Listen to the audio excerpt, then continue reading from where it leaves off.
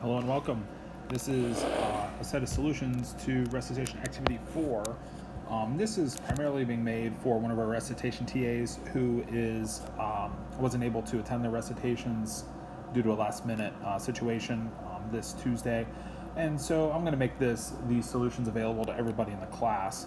And I just wanted everybody to know that the reason why we get a video here for this recitation is two of our groups weren't able to meet today in person.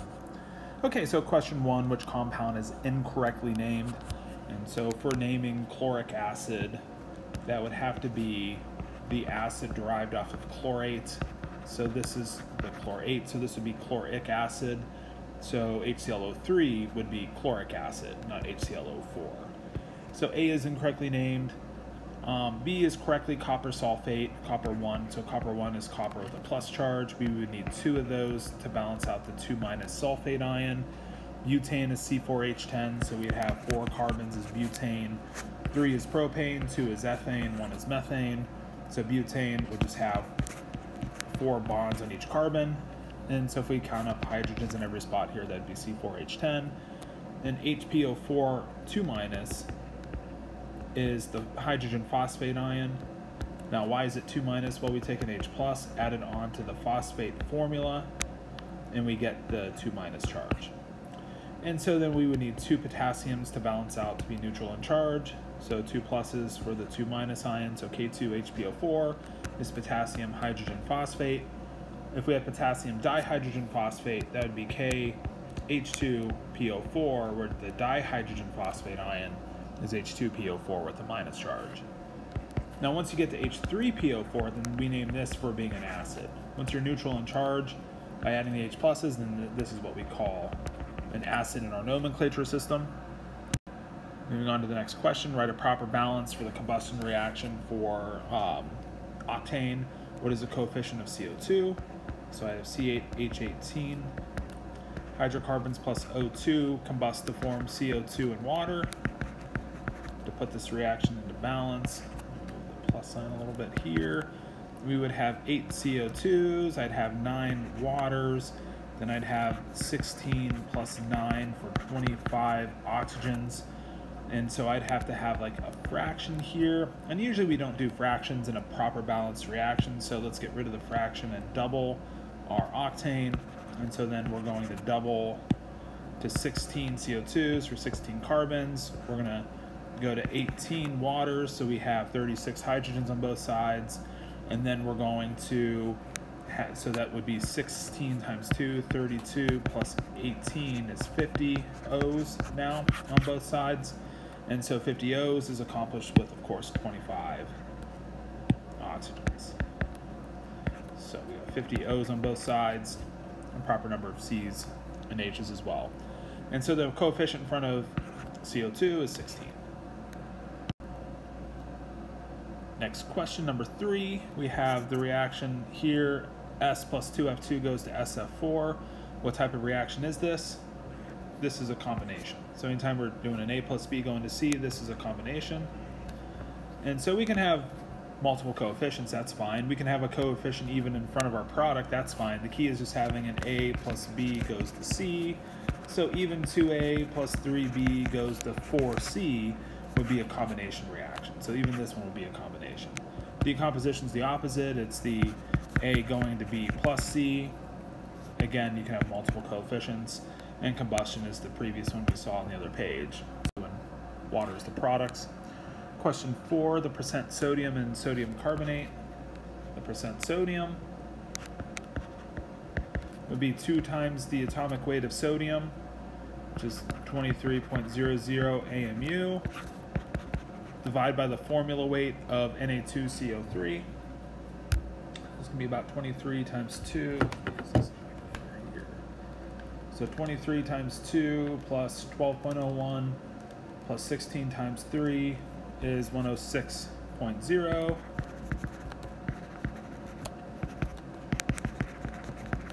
So the percent, so we got to multiply by 100%. So 2 times 23 divided by 106.0 is 43.4%.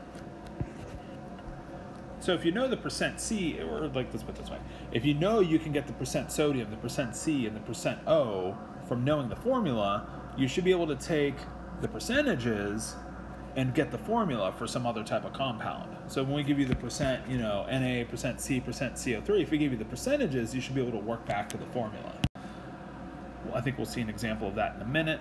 Now, which substance below contains the most atoms? Well, 1 mole of S8 contains 8 sulfur atoms, because each mole, well, let's put it this way, this is not the proper math. So 1 mole of S8 contain 8 moles of sulfur atoms. So if we're working out the number of atoms in S8 and 1 mole of S8, I might be doing this conversion here where I say, well, 1 mole of S8 contains 8 moles of S. 1 mole of sulfur contains an Avogadro's number, S atoms.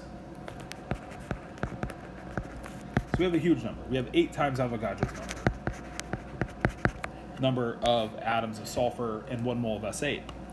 Now, if you have 1 mole of ammonium phosphite, we'd have 5 times 3, 15, plus 4, 19 moles of atoms. So 1 mole of ammonium phosphite contains 19 moles of atoms.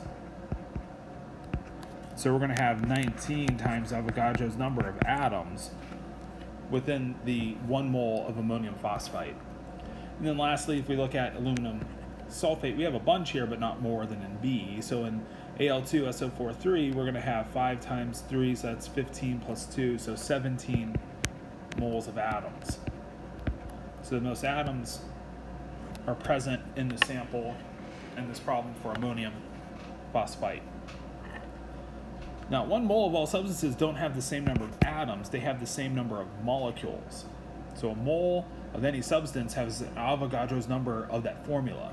So 1 mole of, say, CH4 contains 6.022 times 10 to the 23 CH4 molecules. If you have 1 mole of, say, aluminum sulfate, Al2SO43, then this contains 6.022 times 10 to the 23. I often say units or formulas of Al2SO43 simply because your ionic compounds don't exist in molecular form like your molecular compounds do. And so you get the molecular nature of molecular compounds, you get kind of units of the formula, but it's the same basic idea. It's just the vocabulary is slightly different. Question 6. How many grams of fluorine are present in 705 grams of SnF2? So if we can do this with dimensional analysis. Number of grams of fluorine in this sample would be 705 grams for SnF2. We could use the molar mass of SnF2 that's given here, 156.7 grams per mole of SnF2. We go to moles here because we know 1 mole of SnF2 contains 2 moles of F. And we know 1 mole of F from the periodic table, if we look at it, 19.00 grams.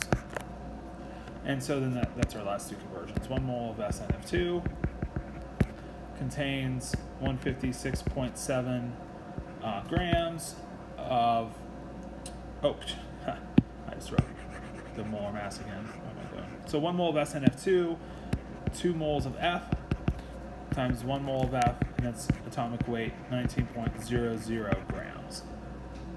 So 705 divided by 156.7 times 2 times 19. So that's 171 grams. You could also have done this problem slightly differently. You could have said, well, 705 grams of SnF2 times the percent F and SnF2 by mass.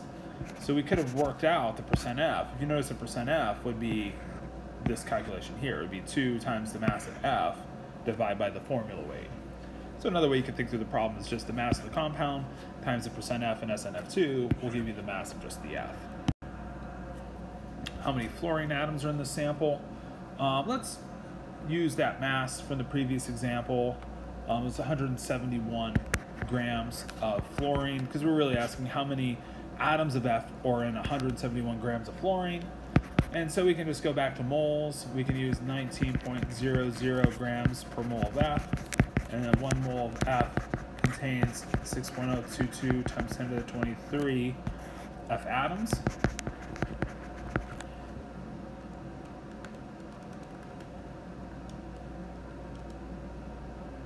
And I get 5.42 times 10 to the 24 atoms.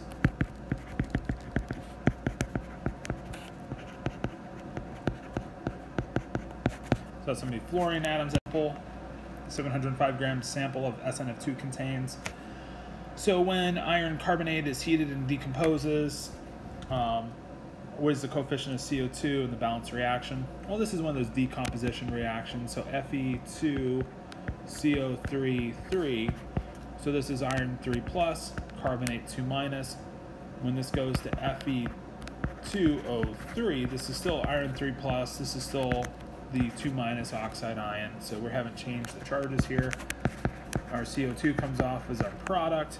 I wouldn't worry too much about the physical state, but it goes off as a gas here. And so we're going to get 3 CO2s off to put everything into balance. So coefficient should be 3 in front of CO2 in this balance reaction. A mineral contains this percent CO, or excuse me, this percentage copper, iron, and sulfur by mass.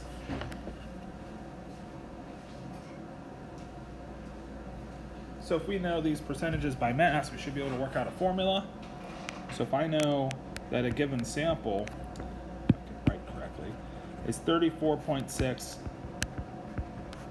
grams of copper and present to a ratio of 30.4 grams of iron and ratio to 34.9 grams of sulfur, I can use really whatever masses I want as long as we keep these ratios intact. And so, of course, keeping the ratios intact is most easily done by changing those percentages to grams. So we just want to keep the ratio of the masses true for the sample in this particular ratio, and then we use their individual molar masses. So for copper, that's what I usually have to look up, 63.546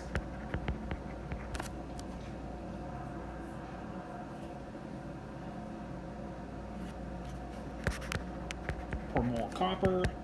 Iron, 55.845.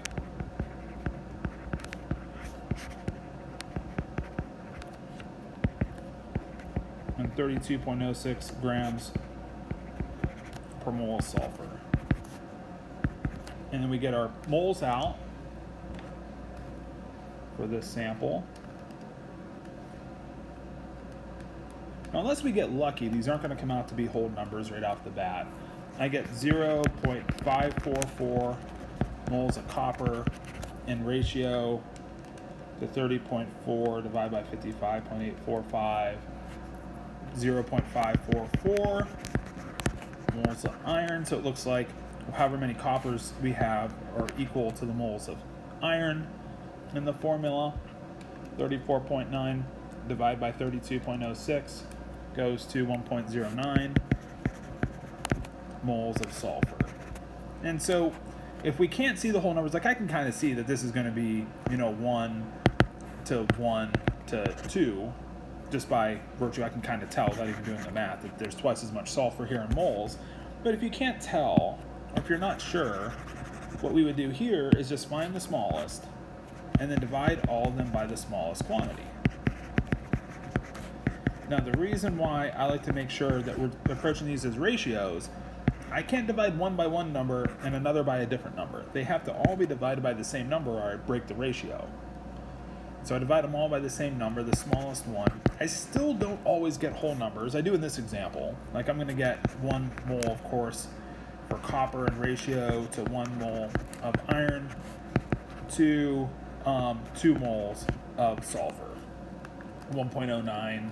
I mean, you can probably see this. 1.09 divided by 0.544 is 2.003.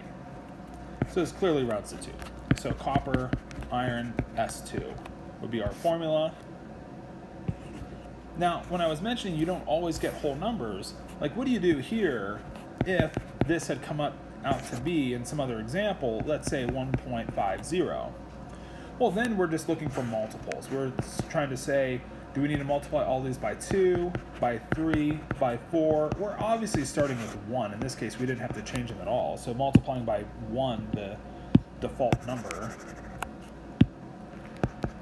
is what we're really doing at first. And so the first example, we just multiplied them all by 1. We didn't have to change them.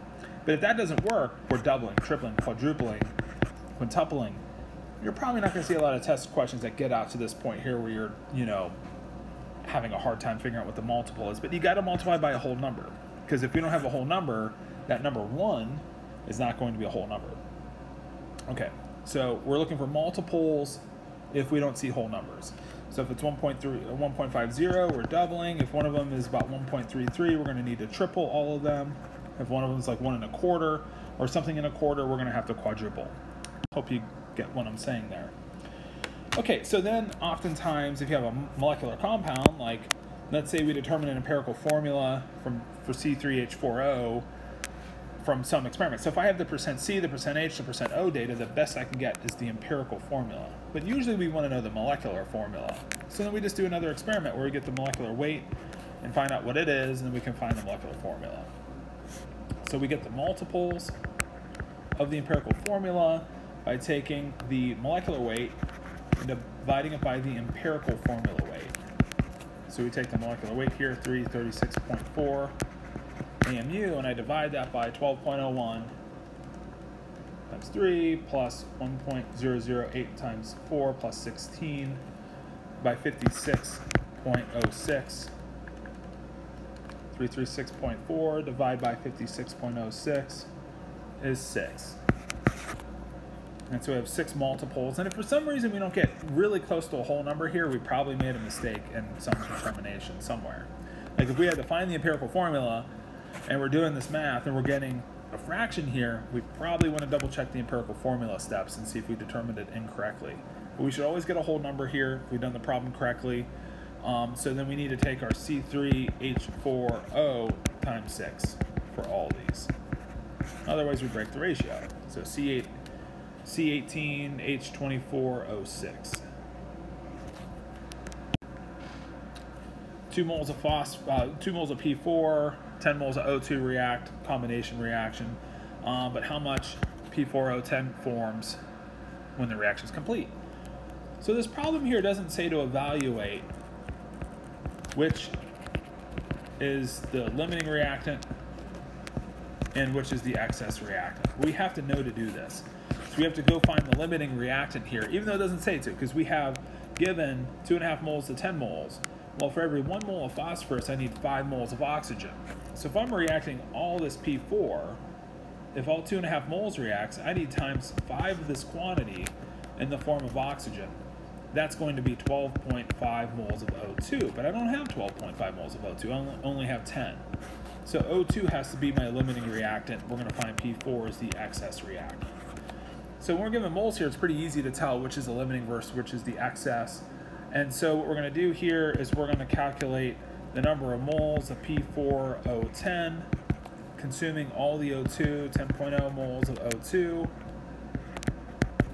For every 5 moles of O2, we produce 1 mole of P4O10. And so that's going to give us 2 moles of the product. Now, we can do this, this is the right answer because this is the limiting reactant. Now, if you're saying, well, I don't understand, or maybe you didn't follow my determination of the limiting versus the excess reactant, then just do it again. And if we were wrong, we'll catch our mistake, but I don't think we're wrong. But we could always double check running through consuming all of the excess reactant, or the other reactant if we're not sure. So I take all the P4,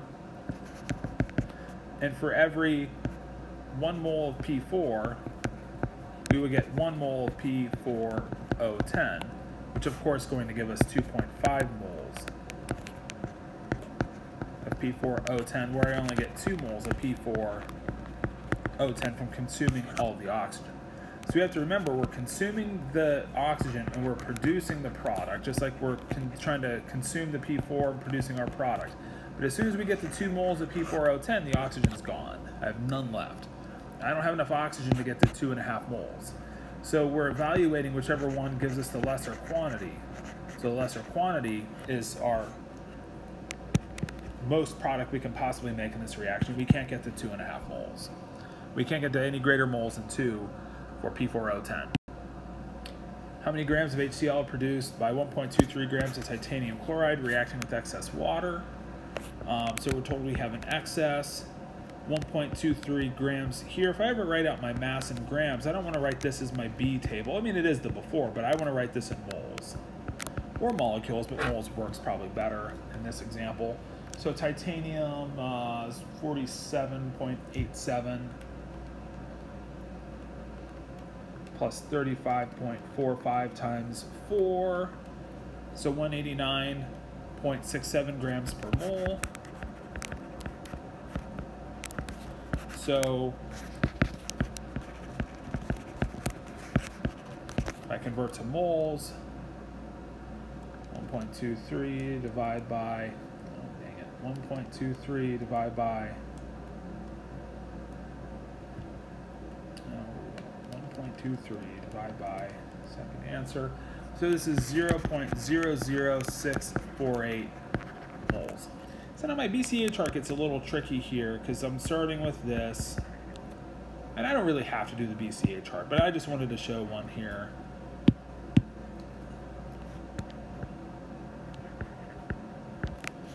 And so I'm going to write my reaction again just so we can see the different substances more clearly. So with the BCA chart is you can write minus X, so we're losing our reactants, but we're losing twice as much water. I have to write the coefficient in here. So TiCl4 plus 2 water, so it's minus 2X because of the 2, minus because they're both reactants, and then we're gaining X and gaining 4X on our product side. So 4X on HCl because of the 4 in front of HCl, and just X because of 1 TiO2. And so if we consume all of our limiting reactant, we're told we have an excess, meaning we have some leftover water. So water is our excess reactant. Then X is what we're producing on TiO2. And then we're getting 4 times the number of X. So we're getting 4 times X in the case of HCl once the reaction finishes. And X would be equal to 0.00648 because that value has to be subtracted to get 0. So X would be equal to 0.00648 moles. So 4 times X would be 0.0259 moles of HCl. And so then HCl is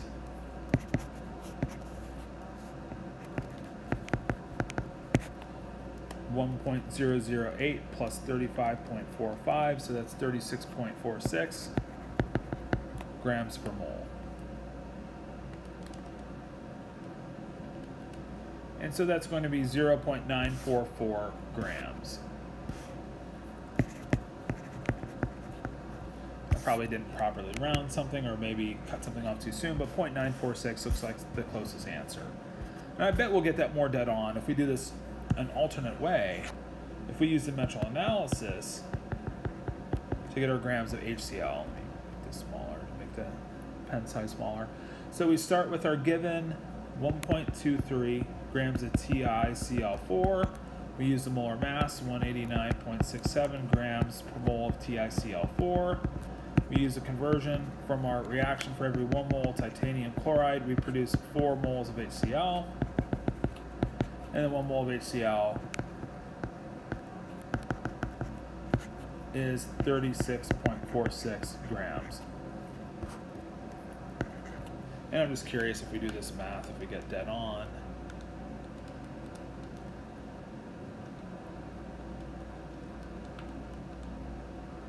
And we do. So 0.09, or not 0.946 grams.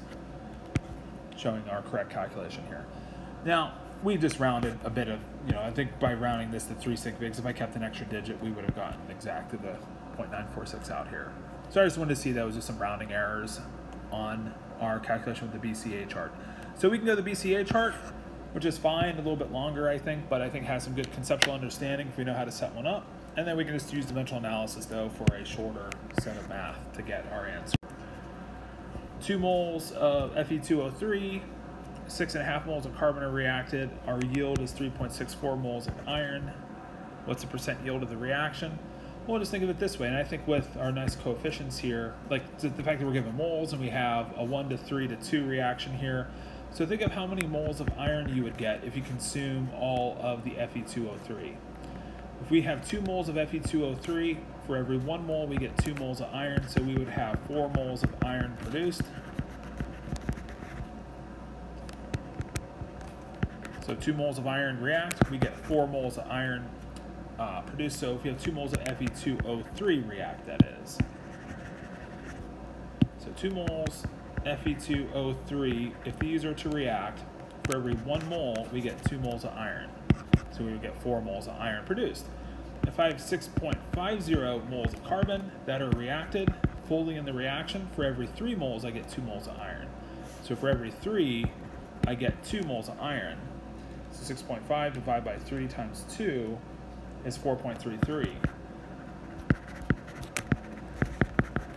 So once I get the 4 moles of iron, I've lost all of the first reactant, so I can't get the 4.33. So our theoretical yield, or sometimes the max yield, is 4 moles.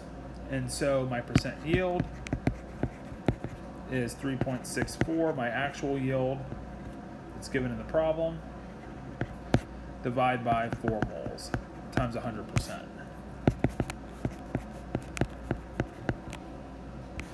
And so that's going to work out to be, I think, 91%. 3.64 divided by 4. Yep, 91%. So then we have a sample that contains CO2 and water. We have a sample that contains CH&O, the element CH&O. It's completely burned, produces so many grams of CO2 and water. So we're trying to work out the formula. So we don't know these coefficients, but we know that all the carbon goes to CO2, all the hydrogen goes to water, and all the oxygen we get by difference. And so what we're going to do is try to work out the number of grams of carbon in CO2. That's the carbon mass for our sample. And then we work out the number of grams of hydrogen in water.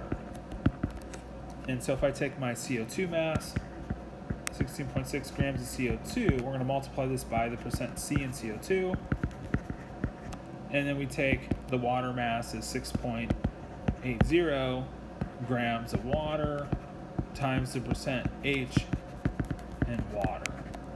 And the percent C in CO2 would be 12.01 divided by 44.01, just one carbon mass divided by the formula weight, 44.01. And so that's going to be 16.6 times 12.01 times 44.01. There's ways to make this step look longer, but let's not break our backs here. Let's recognize that we know the percent C. Percent C in CO2 is a very simple equation. So you can make this calculation take longer, but this is just the percent C in CO2. So it's the 1 carbon mass times, carbon mass times 1, formula weight of CO2. Same thing for percent H in water. It's going to be 2 times 1.008 and then divide by 18.02 is the percent H in water. So 2 waters divided by 18.02. So 6.80 times 2 times 1.008 divided by 18.02. So that's 0.761 grams of hydrogen. And then our grams of oxygen is just subtracted off. We take our sample mass that contains CH and O, subtract off your grams of C, subtract off your grams of H. This is your number of grams of oxygen. So go 11.3 minus 4.53 minus 0.761 gives me 6.009 grams of oxygen. And these are just in a ratio to each other, and then we just do the 12.01 grams per mole of carbon times 1.008 grams per mole of hydrogen, and times 16.00 grams per mole of oxygen. Just getting our ratio of our atoms. 4.53 divided by 12.01, 0.377, 0.761 divided by 1.008, 0.755,